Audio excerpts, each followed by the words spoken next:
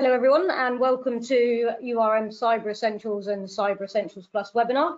My name's Lauren, so I'm in the new business team here at URM and I'm joined by Andre, who's one of our cybersecurity consultants. Thanks for joining us today. And I can see we have a range of attendees, some existing clients and some new names. So I hope wherever you are in your cyber journey that you can get some useful hints and tips from today's session. If anyone has any questions throughout, please feel free to type them in the box. And we'll address as many as we can at the end. And failing that, we will ask you to complete a feedback form at the end. So feel free to put any questions in there and we can address them offline for you.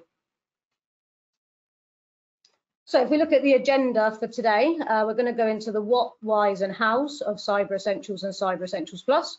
We'll be starting off with what is Cyber Essentials and Cyber Essentials Plus? What are the main differences between the two schemes? And we'll dive into what the control areas are as well. And we'll also include the costs. Then we'll look at why should businesses be looking to achieve Cyber Essentials and Cyber Essentials Plus? And then we'll go into the hows, how do you go about certifying to the schemes?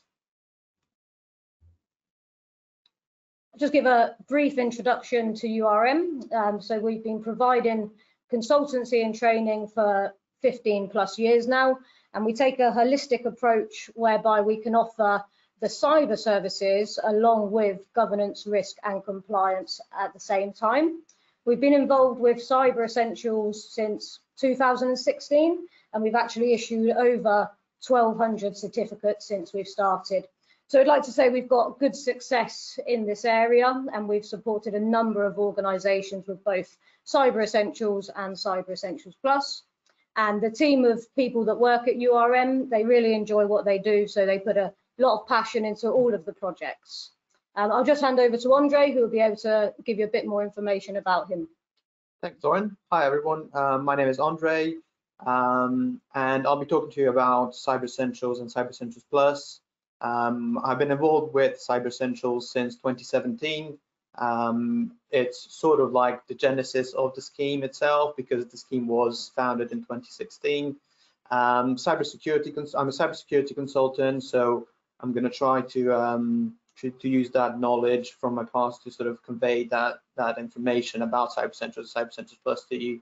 And I'm also a Cyber Essentials and Cyber Essentials Plus assessor as well. So that will sort of make it easy for me to sort of give you that crucial hint and tip that will make you pass.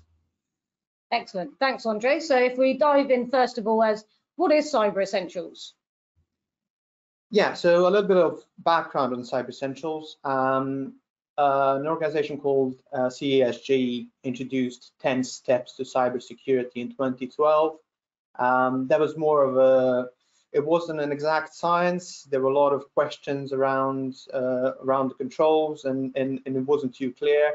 And then in 2014, CE scheme launched, and that was sort of the first step in the cyberspace journey. It was control based. You need some evidence, and we had some evidence of new attacks being brought up every day, every minute, every hour. So it had to be kept up to date.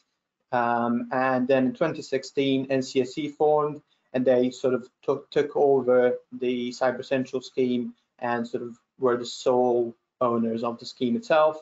In 2020, 5 accreditation bodies reduced only to 1, which is now ASME, and they're sort of the ones creating the questions aligned to the guidance by the NCSC. And in 2022, the scheme itself and the prices were updated to reflect the ever-changing cloud world that we're in now.